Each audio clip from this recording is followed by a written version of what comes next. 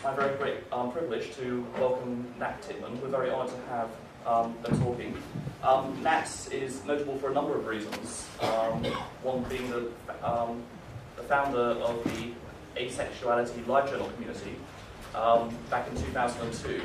This in fact even preceded the AVEN, Asexual Visibility and Education Network, by well, it preceded the AVEN forums by a couple of months.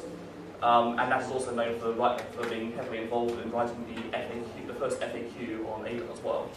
And Nat is more recently known for running the site practicalandrogyny.com. So it's my very great privilege to...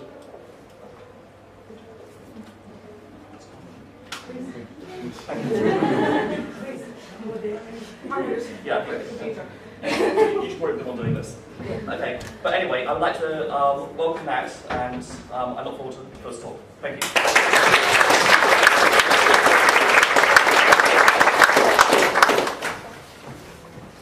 Sorry, do you think if I have that seat? Yeah.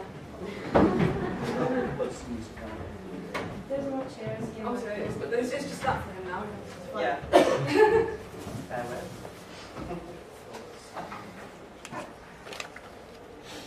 Oh, nice.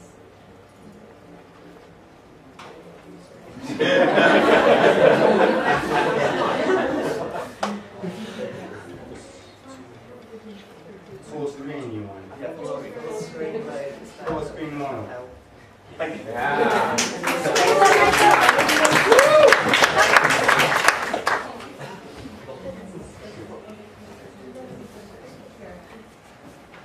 Hello everyone.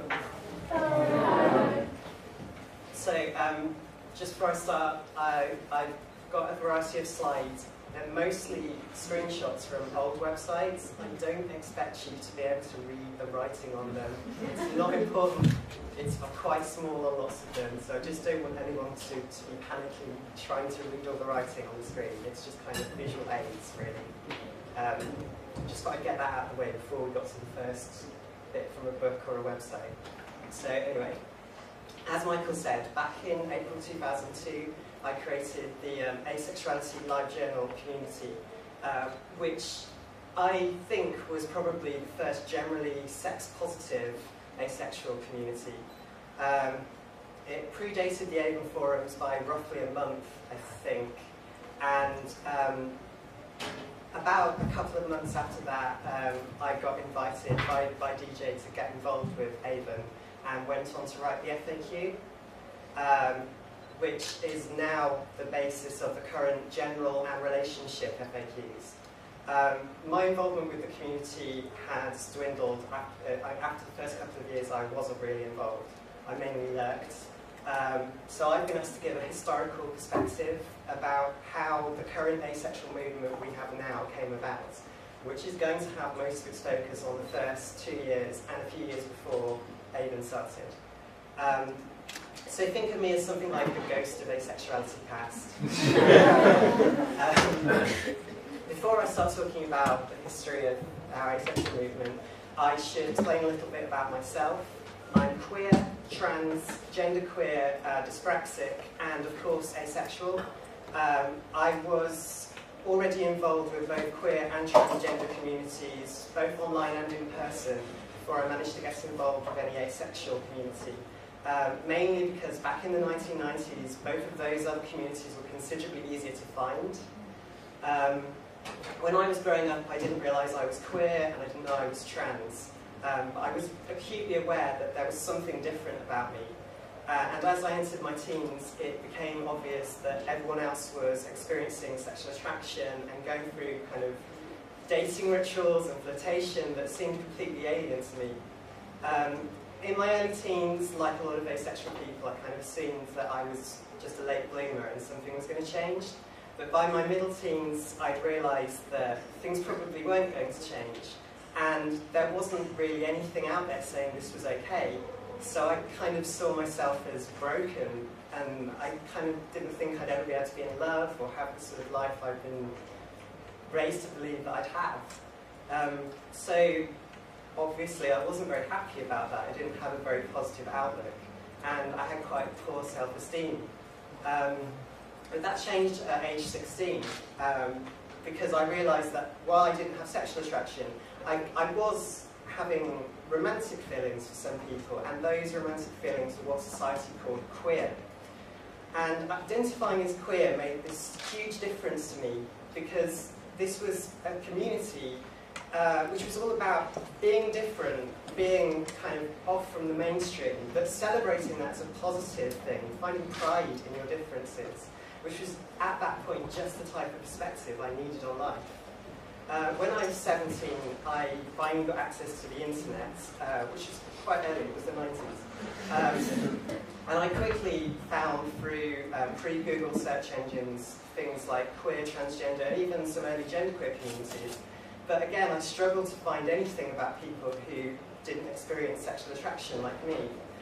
Any attempt to kind of research this through Alta Vista, Excite, or Dogpile, or any of those other Yahoo directory tended to come up with stuff about impotence, sexual dysfunction, and celibacy, which is people intentionally choosing not to have sex. Very little, though, about people who were able to enjoy sexual stimulation, but just didn't have the drive to share that with other people. One of the reasons why there was so little out there was, and why what there was so difficult to find, was because asexuality wasn't really a defined thing. Unlike today, you didn't stumble across asexuals on every social website you visited. You certainly didn't hear about the orientation from your local LGBT group or your school sex education lessons, unless you were being taught about amoebas. Everyone who was talking about being asexual back then had kind of essentially invented the concept of human asexuality. You'd have to have stumbled across this word, probably in your biology classes or some other context, and you'd have to have identified with this so strongly that you thought to apply this to yourself, and then not being put off when you entered this into a search engine and found absolutely nothing relevant. I probably first heard about asexuality applied to a person through being involved with Doctor Who fandom online. In '97, the TV movie had just happened, and debates were still rife in the Doctor Who community over whether the Doctor kissing Grace Holloway was acceptable, given that they'd been the first 3 years of the Doctor's history, and it's never been shown before. So, reading Reckhart's Doctor Who, I would come across people saying, "My Doctor is asexual," all of the time.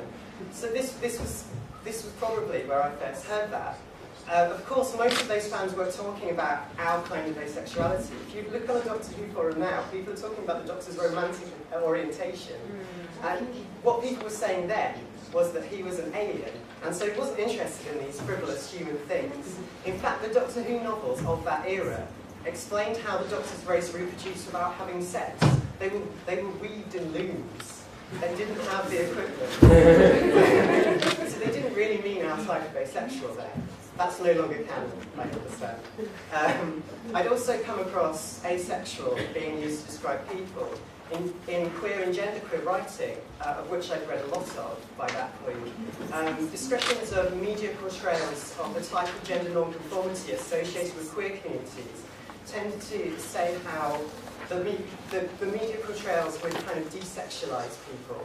They would kind of take communities that were, things like drag queens, which are in the wild, but the drag queens tend to be quite sexual, and it's all about satirizing sexual mores, and for gender reasons as well, it varies. But in media portrayals, in 2-1 Food, for example, they're just really lovely, cuddly people who come along and help the straight people have a good time. I most commonly remember this discussion of kind of desexualized androgynous people and drag queens associated with Boy George's 1980s public persona. He claims to prefer a cup of tea to having sex, which, I can see that. But behind the scenes, we now know he was living a very different life. And again, the word asexual often came up in this. They would talk about people being asexualized by the media. Another notable androgynous person who was often associated with the word, and again had appeared in the media, was a person called Toby, who in 1989 appeared on an American talk show called Sally Jesse Raphael. Toby talked about being androgynous, non-sexual, and having an externally sexless body. This appearance had made such an impact on audiences that people were still mixing up all of those concepts 10 years later, to the point when, as an androgynous genderqueer person in the late 90s, people were often saying, oh, that's like Toby, so you're asexual as well, or you're this, that, and the other. And it was something that androgynous people were constantly fighting against. This, if you're androgynous, you must be asexual, or non-sexual, or whatever the word people were using. And looking through my email archive in preparation for this talk, because I have a huge amount of webmaster@asexuality.org emails from 2002. There's somebody asking about whether we could help them track down Toby, because they'd seen this and it had stuck with them, and they'd Googled for asexual, thinking that's what Toby was, and found Avon. It wasn't actually that surprising. I don't believe Toby ever referred to themselves or themselves as asexual. They called themselves neuter. But the literature, there's a number of books that talked about Toby and said this is an asexual person. There's even a case study in a book called Sexuality Now, Embracing Diversity. Oh, I've forgotten to do the thingy. Okay. I'll just scroll past. I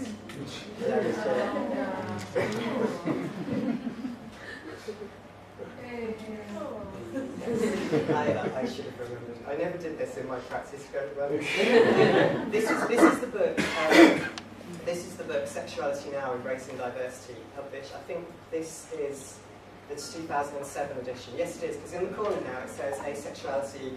Top left corner it says asexuality often refers to the lack of sexual desire, which the previous edition did not say. So this is talking about the concept of asexualism being a gender category, literally meaning lack of maleness or femaleness. And thankfully, due to Avon's work, and I'm pretty sure it is because of Avon, because in the third edition that came a year after this, it's full of references to Avon. It has like a case study that's just about Avon. So, and this isn't in the book anymore, I assume, because they decided it was confusing. So this is an example of an academic using the word asexual to mean something we wouldn't identify at all, talking about asexual as a kind of like transsexual rather than, or intersex. It's not. You know, obviously Toby he's an intersex person, but that's never mentioned in any of the literature. It's always asexual, neuter, never comes up.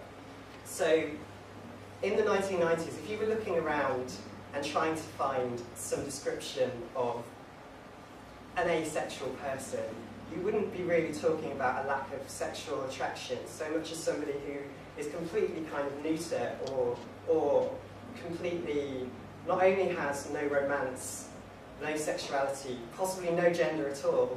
It was kind of a literally neuter thing, and often confused with androgyny.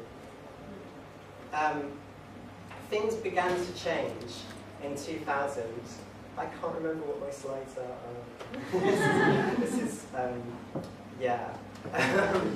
Things began to change in 2000 though, as people who had claimed the label asexual for themselves started to find each other and talk about their shared identity on the internet.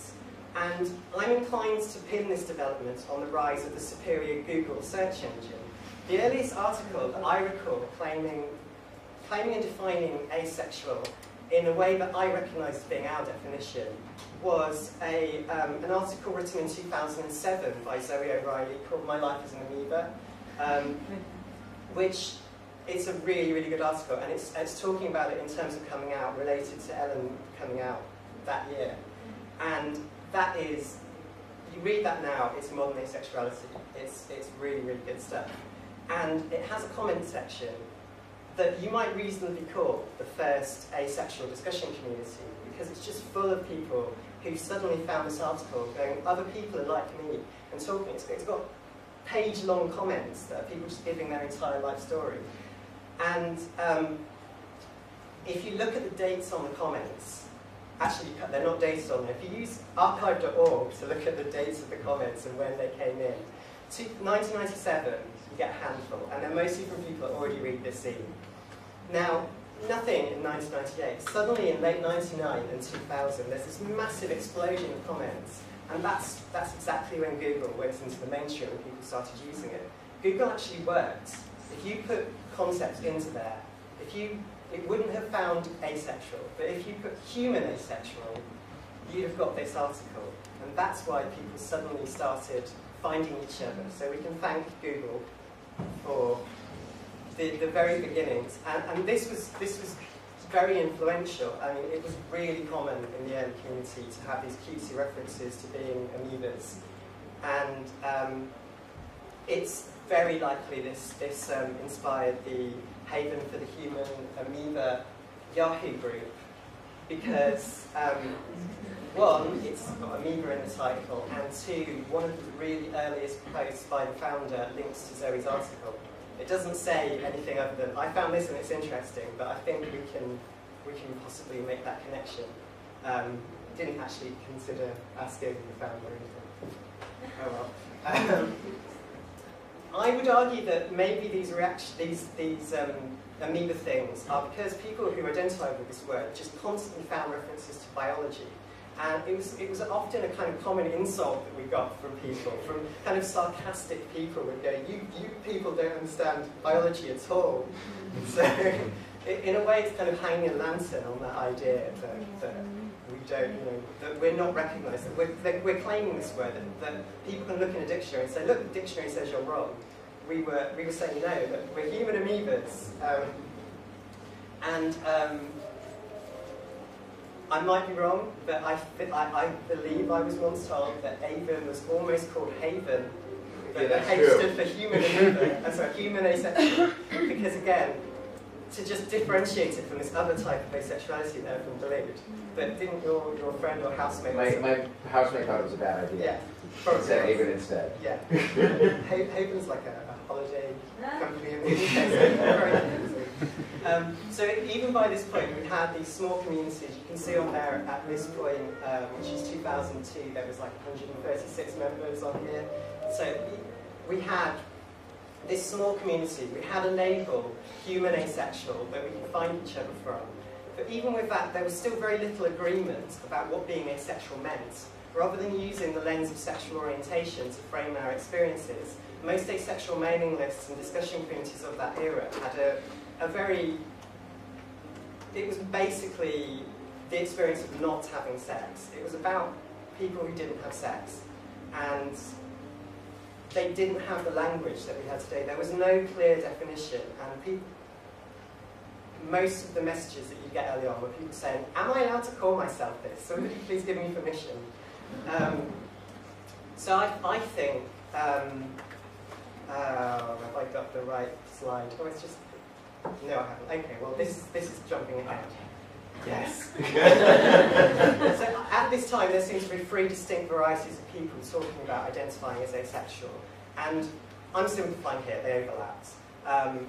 First there were these sites like Haven for Human Amoeba and Zoe's article that they're kind of support groups or just people saying, this thing exists, this is me, is anyone else like this? And tending to get other people just going, yes, I'm like this, and then posting their entire life story. And they were supportive and celebratory, but they didn't really have a kind of, they were weirdly directionless in what they were talking about. The same sorts of things came over and over again, and mostly it was just people saying, I'm also here, and I also identify with this thing. And I'm really glad other people do too.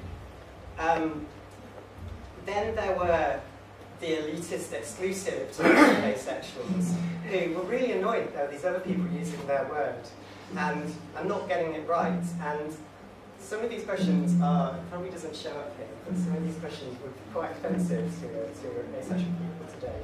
They're asking you if you've been abused in childhood, and if there's any reason why, what happened in your life to trigger your aversion to sex?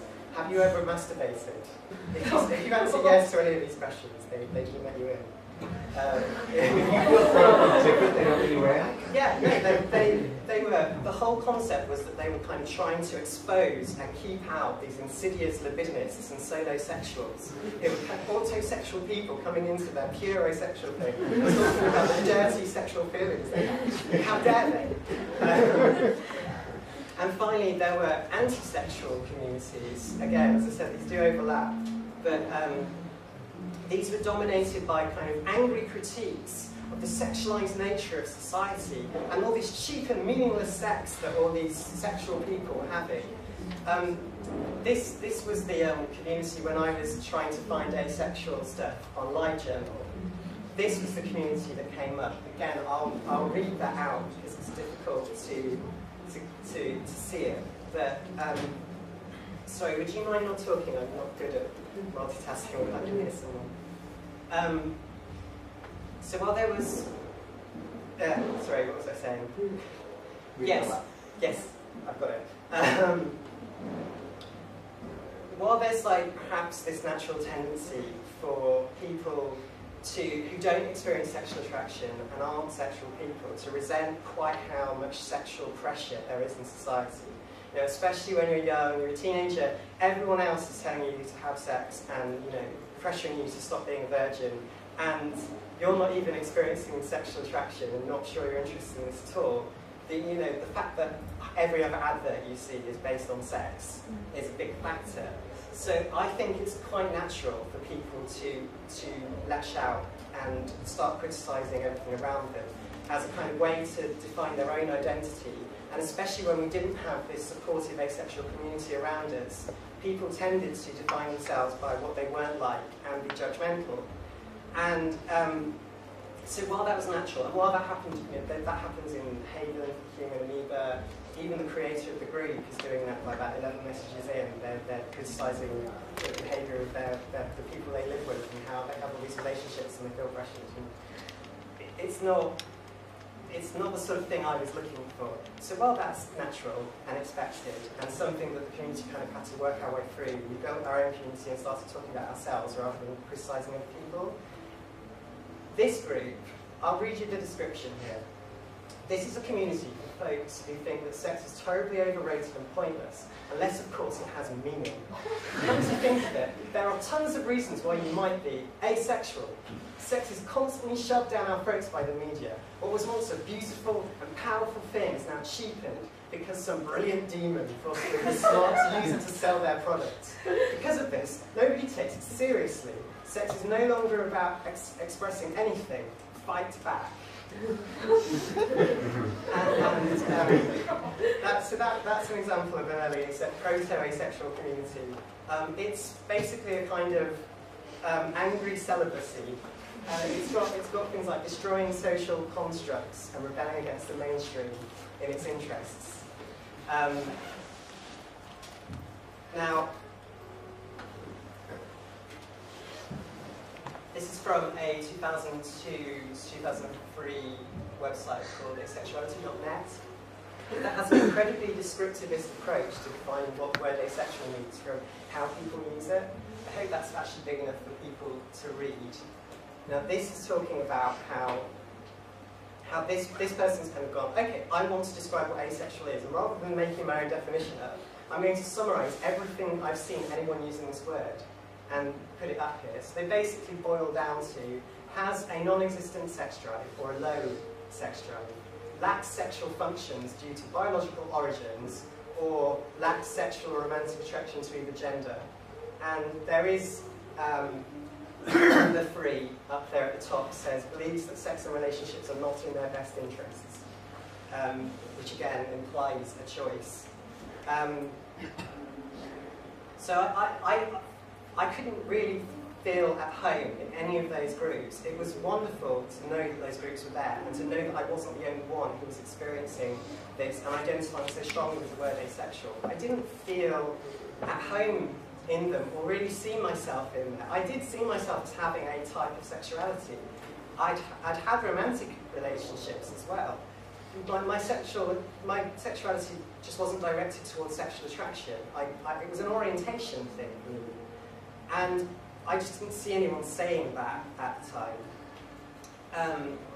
You know, while I'd had a couple of romantic partners, I'd even had one partner who was really persuasive, and so I had sex with them, and it was quite good fun, if not worth the fuss that everyone seemed to make about it. So, you know, I certainly was never going to get into the official Asexuality Society. having had a moderately sexual active relationship in the past, and not you know, it was difficult. I wasn't at all anti-sexual. In fact, at that point, I was president of my university's LGBT society and coordinating a sexuality student helpline. And I was regularly going to the UK bi community events as well. So I was quite, I was quite sex positive. And due to this background, I tended to see asexuality in terms of sexual orientation, rather than non-sexuality or anti-sexuality or celibacy. To me, it was just another way to be queer. And I wouldn't want to see a queer group that defined itself by criticising the sexuality of others, or which imposed strict gatekeeping and policing on who got to call themselves queer. When I looked for organised queer communities, I wanted to see ones that told people that it was okay to be different, that celebrated this and welcomed them into the fold, and celebrated whatever they chose to do with their sexualities. And that was what I was looking for when I went online, when I went on to LiveJournal, which was where I was mainly socially active, and tried to find communities. And I was on brilliant communities for all sorts of things on there, but that Asexuals one, the one about destroying sex, that group was just, there was clearly people who were like me on there, but they were really, really struggling. Every time they post something, it would be followed by a torrent of comments about how annoying sexual people were. And so I went onto LiveJournal, and I created my own community called Asexuality. There's my version, and I'll just read what that says. This is a community for asexual people to discuss living without sexuality. We welcome anyone with no or very little sexual attraction to others. Those in romantic or emotional relationships or wishing to discuss the issues involved in asexual relationships are welcome to bring their input to this forum, as are those asexuals who are comfortably single. Before you ask a question, it might have already been answered in the FAQ. However, you're welcome to start discussions on similar topics. Please note that criticism of the sexuality of others is not permitted on this forum. This community was not created to attack the lifestyles of others, but to discuss the experience of being or living asexual. This community is not anti-sex or people who have sex. It is simply populated by people with little or no sexual drive of their own. And those with sexualities wishing to discuss abstinence from sexual activity, brackets celibacy, may wish to look at the asexuals community. Lots of people got sent to the asexuals community. And the interests on here are things like single living, romance, low sex drive, low sexuality, no sex drive, friendships, love, platonic love, asexuality. It was very different from that other group. This community quickly attracted a small but extremely enthusiastic group of members who were mostly lurkers on that other community, who, even though it was an awful community that was incredibly negative and critical of sex, they sat there reading through this awful dirge all the time, waiting to just see someone who might be a bit like them, a big message. These people were all just going, oh my God, you're here. Here's my opening. I didn't have space for the comments, but the first one was just, wow, this place seems built for me. And this is me, again, saying, personally, I'm sex positive. I think people should have as much or as little sex as they like with whoever they're attracted to. As long as sex is consensual, I think it's a positive, pleasurable thing, and that people should be allowed to enjoy it if they wish to. Sex doesn't have to have meaning if those involved decide it doesn't. I'm not against sex that is casual or trivial. That was an incredibly radical thing to say in an asexual community at that point. It was quite a reactionary community, as you can see. It's clearly just references to that other community. It moved on and was very standalone and quite positive. We were trying to build a discussion by banning talking about sexual people's behaviours. We were inherently trying to talk constructively about what our behaviours were, what our identities mean, and kind of move on from there. And this was kind of a sea change. It wasn't just people saying, yes, I also identify with this word, and I also don't have sex. I'm so glad, here's my life story. It moved on from that. Of course, that was still there. That even now, that's a major thing. The welcoming area on Avon it's a rite of passage, practically. But this was kind of the first sort of major move on that tries to kind of delineate things and say, while this other community's here and you can use it, and I'm going to point you there, let's move on. Let's try and build something. So a couple of 3 or 4 weeks later, I was contacted by David J over there. Here's his email. I keep all my emails. It's good for researching talks. He created AVEN, the Asexual Visibility and Education Network, and was in the process of moving this from his university hosting to the asexuality.org domain. I was really in favour of sensible domains that looked important. This was 2002. It was still common to have domains that had like tilde characters in and multiple levels of slashes before you actually got to. This was big. Having that, we were like Amazon.com. Did you have a similar background of looking for a very sexual through college LGBT societies and queer communities, and had hit on a very similar but catchier definition of asexual as a person who does not experience sexual attraction? Is AVEN's site, which has an FAQ. It's basically an FAQ about what DJ's opinions are. Right. Yeah. It's like, so can you say this? It's like, I personally cannot say this. It's not actually about asexuality as much as you're just saying, I exist, here are my theories, and you kind of existed in a bubble, really. The next slide has some of your theories that, obviously, like, within 10 minutes of you meeting any other asexual people, you realise didn't come. For example, this is the original theory page, just a bit of it. This is where the logo came from.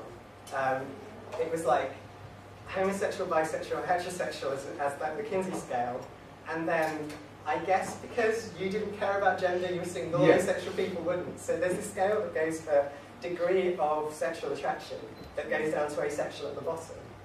And so the triangle is kind of saying that all asexual people are inherently romantic, or not romantic, whatever. And obviously that's now just that's not what it means anymore. It's just a symbol. So yeah,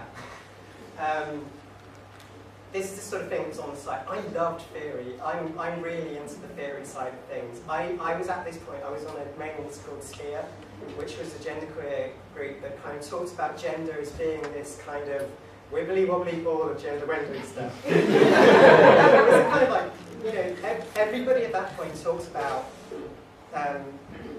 non-binary transgender stuff as like saying, here's a line, here's male, here's female, or here's masculine, here's feminine, and then in the middle is everyone else, which is ridiculous. It's not saying like, so somewhere in the middle there's incredibly stone butch women and incredibly feminine men, and they're exactly the same thing. It doesn't really make any sense. So we were talking about gender as being this kind of four-dimensional hypersphere of possible gender identities. We were like this ridiculously kind of radical deconstruction of gender and saying like there can be thousands of genders. There can be as many genders as people. Every person can have a million genders that constantly change. So it was a bit overkill in hindsight, but it was really exciting at the time. So yes, we got talking through emails. We sent loads of emails back for each other. I am really clearly a bit hyperactive in these emails. I sent you so much to read. And I critiqued this. And the next version on archive.org has a bit of one saying, of course there are more than 2 genders. But this is why we need to have a conversation about this, and this is what AVEN is for. So this concept which AVEN had, which was a much simpler and catchier view, just said, asexual means a person who does not experience sexual attraction, and talks about it as an orientation, and talks about it in the same terms that LGBT groups use, but LGBT especially, use to describe that. That is incredibly catchy. People understood that concept, and that I was so excited by the idea. And I found this kind of synchronicity that we both come up with the same thing for similar reasons, incredibly exciting and inspiring. I pored over everything on this website. I sent ridiculous amounts of stuff. And we had lengthy stuff, and eventually I half volunteered, you half offered, and I wrote the FAQ.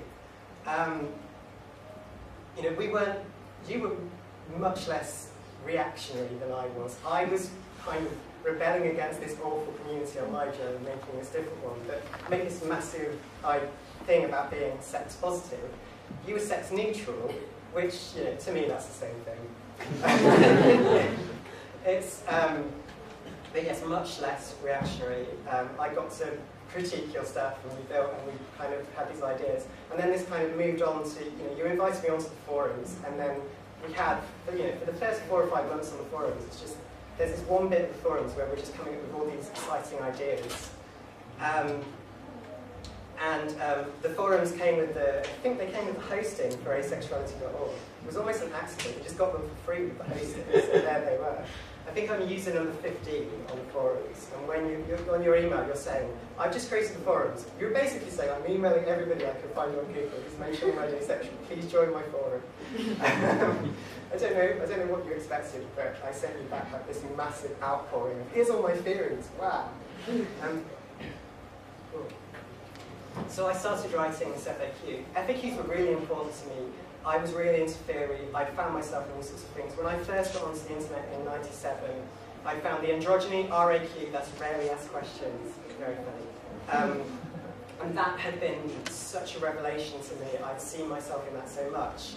And so I was really into writing really good materials that people could read. People who didn't like going onto forums and talking to people could just kind of pore over these and it would answer their questions. And I've been on the forums for a while. I've been on all these mailing list alerts. I've been on that awful asexual community and my asexual community. And I kind of sat down to write all this what was genuinely the frequently asked questions. And then a bunch of other stuff that I thought were the questions that people were too afraid to ask. The kind of taboo-breaking questions. When I was looking through my email archive in preparation for this, the summer of 2002 when I was writing this, it went up in August, I think. Throughout the summer, I got loads of people to proofread. A whole FAQ, DJ proofreads, some of my friends proofread, but mainly it's other genderqueer people who are proofreading this.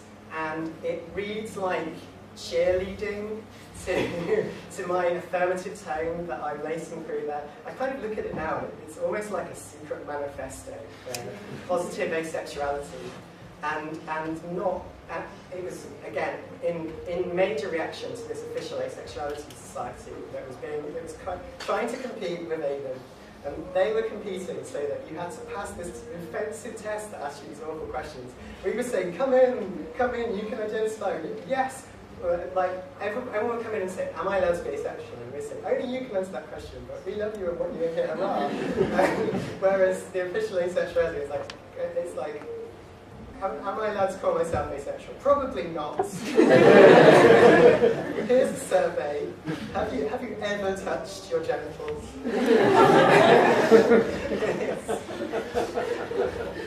Did you have sex? Did you like it? Well, I'm afraid even though you didn't like it, we're still not there anyway, because you should just know. So, one of the things that really struck me when I was looking through the emails, in one of the emails DJ says, can we include this question saying, is it on here? It's one here or on the next one. There's a question saying, I have sex with my sexual partner. I'm asexual, but I have sex. And can I call myself asexual? And I say, asexual is just an orientation. Asexual people can have sex and enjoy having sex. It doesn't have to invalidate your identity. And DJ says, we can't say this. Nobody's ever said that. I don't know anybody who's ever said that. And I say, well, I know somebody. I don't even have sex to break it through and say it's me, because I'm worried that I'd be thrown out. And I think it was partly self-imposed, but that's the difference between now. And I think it's fantastic that our article in Metro actually includes the percentage of asexual people who are sexually active and the percentage who enjoy having sex. That is so fantastic to me as someone who, last time I was active in the community, I was purposefully not talking about that side of myself. It was in the past which made it easier, but still. And now, none of this stuff is really that revolutionary. Yeah, we seem to have a gig going on.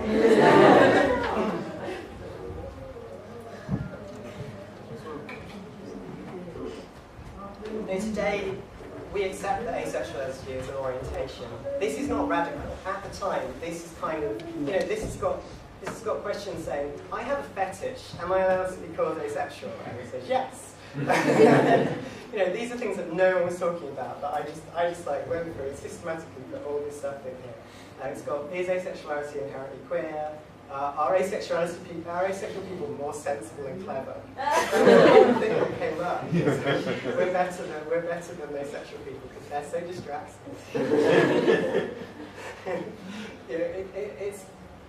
It's all in there. It's not very well written, I'll tell you that now. But it's there. So unsurprisingly, as I said, Avon's positive, inclusive, welcoming tone, its catchy and easily understandable orientation definition, and its authoritative-looking domain name with good search engine optimization meant that, and it's authoritative about putting the word official in it, which it's the official asexuality in society. I'm not sure who accredited that one. That all contributed to making the site gradually win out over all these other competing forums. And for a while, Avon was basically all there was. The asexual community went on because the LiveJournal community went on because LiveJournal had its own kind of ethos, and people on there were talking their LiveJournal identity as their pseudonyms. But within sorry, just interrupting. I'm sorry about the music. We can't seem to do anything about it, and this is entirely my stupidity for not putting it out, but there is actually a microphone, which would help.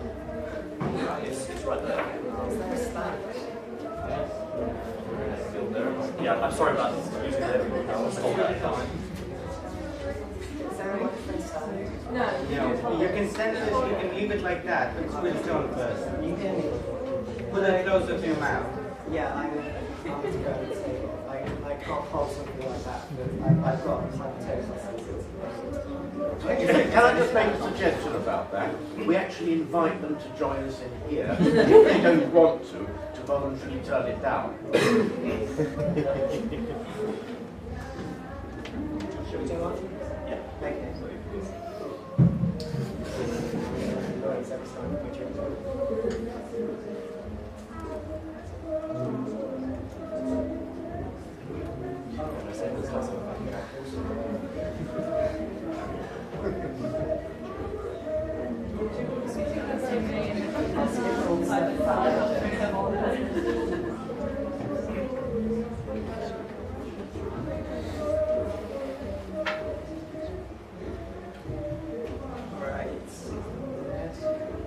So within the early Avon community, we discussed all these possibilities of asexual relationships with sexual people, especially in terms of polyamory.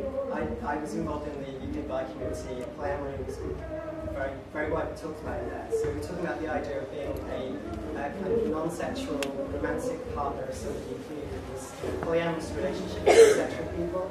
We talked about the grey area between sexuality and asexuality. We talked about the grey area between friendships and partnerships. We had to develop this new vocabulary for asexual concepts. Things like squishes and friendship crushes came up. We were basically making up language for everything. Romantic orientation. We had heteroromantic, queer romantic, biromantic, homoromantic, and obviously aromantic as well.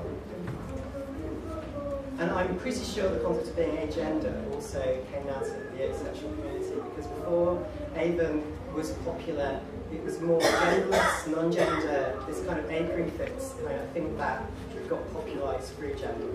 And the main important thing that it wasn't judgmental. No one was more asexual than anyone else. Everyone was welcome.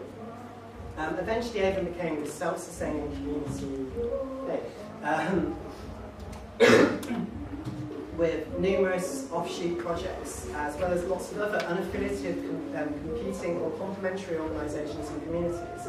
In 2006, my FAQ was moved on to the wiki, where anyone in the community could improve on it. And between 2007 and 2008, it was greatly improved on and rewritten. My writing skills when I was 22 were great.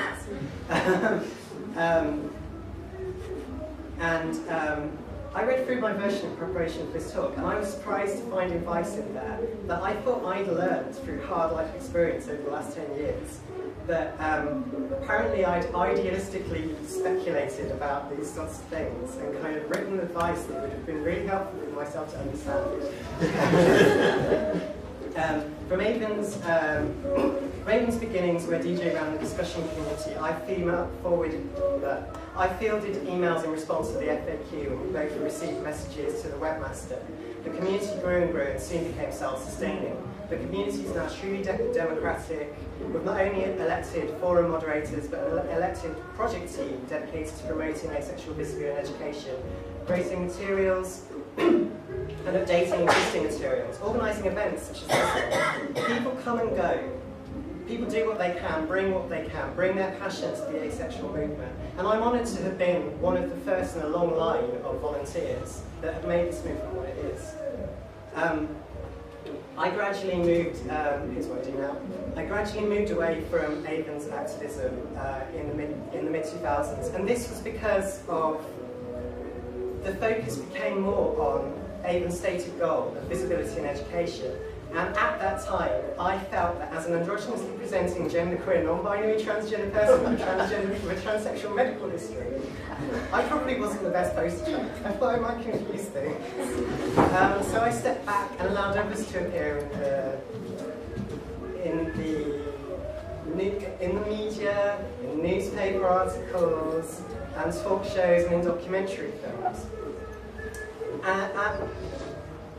I ended up in another romantic relationship with another persuasive partner, and I still felt that made me feel less comfortable about being involved in the community. And I'm really glad that that's not so much of a problem nowadays. I've now been, I wouldn't say I'm single, I'd say I'm an emotionally self-sufficient, standalone person with no romance drive. It means so. It has different connotations. And that's how I remain to this day. I think what's happened now is that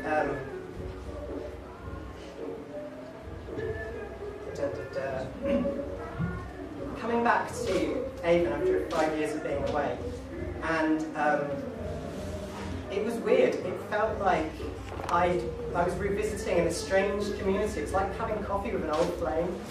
It made me realise how many of the things that I love are associated with fandoms or communities of people that I share a common passion with. And I think in a way communities like ours are another form of shared intimacy that complements friendships and partnerships. I've been asked to reflect on how the community has changed. I'm going to do this a lot more quickly than I was going to, because this has gone, I didn't do the slides. So I think we've broken the taboos. We don't have taboos. There are still taboos, and we're still working on breaking those taboos. But I think the fact that we now have YouTube and can represent ourselves, we're not relying on the media, and we're not relying on just one FAQ. It's a more democratic process. We can represent ourselves, and we can talk about all these sorts of things of a diversity of things. And I don't think that there's the same kind of self-imposed and, imposed by entrance examinations types of restrictions that we have now. Here's the end. I was really pleased to see the discussions on Michael pointed me at of the unassailable and gold star asexual. I can talk about myself, the fact that I have this intersectional identity. I can't pick apart the fact that I'm agender, that I'm androgynous, that I have transsexual medical history, that I have autistic spectrum traits. I can't pick those apart, but I can talk now in this wider community of all these people and not worry that people are going to assume that any of those things mean that everybody is the same. You can have these sorts of experiences, and I think that's really important that we're talking about all these intersections now. Skipping ahead. I think the main difference is size. There are all these communities now, there's offshoot communities now, there's competing voices, there's complementary voices, there's multilingual and international voices. This is a massive difference. And there's in-person meetings. I have local meetups. There's meetups in my city, there's meetups in Birmingham, there's just one across. I never imagined that 10 years ago. I never imagined marching with asexuals at Pride. I would never have even conceived that I could be speaking at this conference. some pride pictures. I should have included who took these pictures, I forgot. So sorry about that. In the decades since the modern asexual community was founded, asexuality has become well known and widespread, at least in the types of communities I frequent. And I still find myself surprised by, and so pleased, whenever I come across asexuality, vision and inclusion, in unexpected and unrelated places, in materials that I don't think the community's had anything to do with. Avon can be proud to have achieved so much towards its goals of visibility and education, and I'm really excited to see what the asexual movement will achieve in the decades to come. Thank you for listening.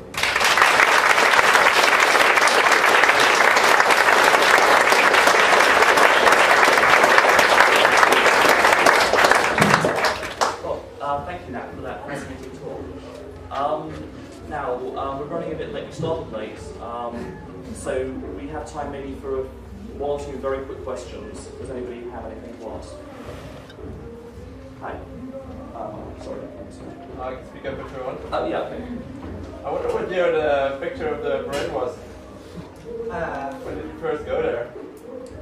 It was San Francisco Pride. Do you know, DJ, when we first had a group at any Pride? Was that like First San Francisco Pride was, I think, 2009? 2009.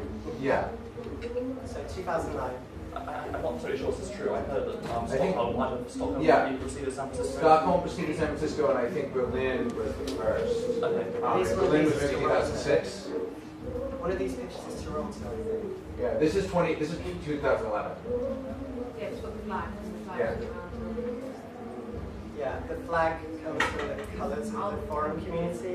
I'm not sure if the purple's my fault. I really like purple. I do have emails between me and DJ where we're deciding what order the things, the items in the navigation should be in. You went overseas for some sort of work in 2002, and I was in charge of everything while you were gone. All these weird emails about like the hosting plan. I have no memory of doing this, and I was going to play my going, did I do this? Okay, so I think we'll thank you again for an excellent talk.